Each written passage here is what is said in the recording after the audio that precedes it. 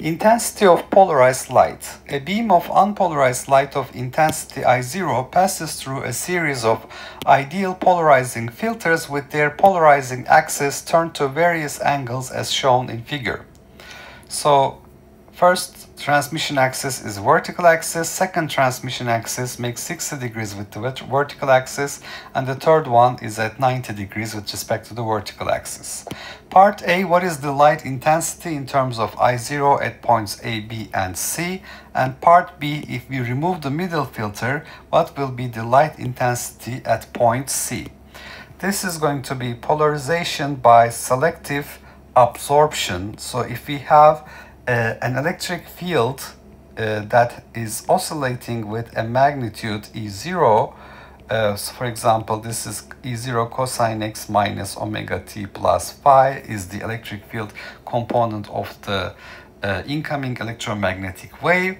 The transmitted intensity IT is basically the incident intensity times cosine square of the angle theta with respect to the polarization direction of the incoming wave and the transmission axis. This is our Malus law. Okay, so if the incoming electric field has a magnitude E0, then the transmitted electric field magnitude will be equal to E0 cosine theta, and the transmitted intensity is proportional to ET squared, which will be basically equal to I0 cosine square theta. So we take the projection of the incoming electric field to the transmission axis. Now if we have all possible angles here, because the unpolarized light has different all possible angles with respect to the vertical axis, we will have an average value of cosine square theta that is basically 1 over 2 pi 1 over the period integral over 1 period 0 to 2 pi cosine square theta d theta, and this will be given by 1 over 2 pi integral from 0 to 2 pi 2 cosine square theta minus 1 is cosine 2 theta, so this is cosine 2 theta plus 1 over 2 d theta. So if we perform this integration, we would find the average value of cosine square theta is 1 over 2 pi. The integral of cosine theta over 2 gives us 1 over 4 sine 2 theta.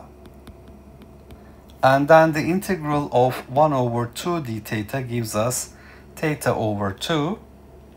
So this gives us plus theta over 2. This will be evaluated between 0 and 2 pi. At 0, you can see that sine will give us a 0 and theta will be 0. So we just need to evaluate at 2 pi. So this will give us 1 over 8 pi sine 4 pi plus theta equals 2 pi divided by 4 pi. So we obtain here 1 over 2 because this is 0, right? So this is 0. Okay, so we find that the transmitted intensity at point A will be IA will be I0 divided by 2, because it's basically I0 times cosine square theta average value averaged over all possible angles. The intensity at point B, on the other hand, will be intensity at point A multiplied with cosine square theta of A with respect to of B with respect to A, let's say, or let me call this polarizer 1, polarizer 2, polarizer 3. So that would be theta 2, 1, 2 with respect to 1. And that's basically the angle between this transmission axis and this transmission axis is 60 degrees. So it's going to be intensity at point A multiplied with cosine square 60 using Malus law. Intensity at point A is I0 divided by 2. Cosine 60 is 1 over 2, so it's 1 over 2 square. We obtain here I0 divided by 8. And intensity at point C is intensity at point B cosine square theta 3 with respect to 2. So the angle between these two transmission axes is 30 degrees because we have 60, 90, 90 minus 60, 30 degrees here. So this will be intensity at point B cosine square 90 minus 60 squared, and this will give us intensity at point B cosine square 30 I0 divided by 8. Intensity for cosine 30 we have square root 3 over 2, square root 3 over 2 parentheses squared. So this gives us 3I0 divided by 32. So intensity at point A is equal to I0 over 2. Intensity at point B is equal to I0 over 8.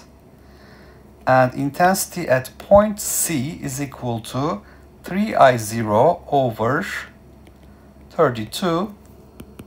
We obtained this using Malus law by considering the angle variation from one polarizer to the other. So what matters here is the angle difference between this one and this one, that is 60, and this one and this one, that is 30. So for the unpolarized light, we have to calculate all possible angles. So you can think of this as this light has been polarized by polarizers with all possible angles for the transmission axis. So that's the average value of cosine squared theta d theta, that is 1/2. So the unpolarized light loses half its intensity when it goes through a polarizer. Okay, so for part B, we remove the middle filter. So if we remove the middle filter,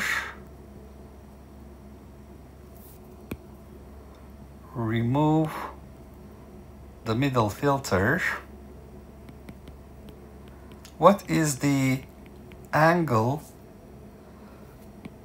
of 3 with respect to 1? 3 with respect to 1 is 90 degrees. So we would have IC equals to intensity at point A I0 over 2 multiplied with cosine square 90, which is 0. So we would find that the intensity at point C in this case will be 0 watts per meter square. Okay, so in this problem, we have a light that is incident on a set of 3 polarizers first in part A. Using Malus law, we find that an unpolarized beam going through a polarizer loses half of its intensity because all angles with respect to the transmission axis are possible. The transmitted electric field is the incoming electric field times cosine theta. So we take the projection of the incoming electric field with respect to this axis. Since electric field oscillates in all directions, we have the average value of cosine squared theta, which we have shown to be 1/2. So the intensity at point A is half of the incoming light intensity, I0 over 2. Now when we go to point B, we have a polarized light. So this light has been polarized in this direction. That's in the vertical direction. Now we're going through a another polarizer with a transmission axis making 60 degrees with respect to this. So cosine square 60 gives us a factor of 1 over 4. So I0 over 8 is the intensity at point B. Now at this point, this light is polarized at 60 degrees angle with respect to the vertical. So, but we are trying to polarize it at 90 degrees. So we take the projection of this electric field component to this transmission axis, cosine 30. So cosine 30 squared gives us the effect on intensity, which is square of square root 3 over 2. So we obtain 3I0 over 32. So the intensity decreases progressively going from point A to point B to point C.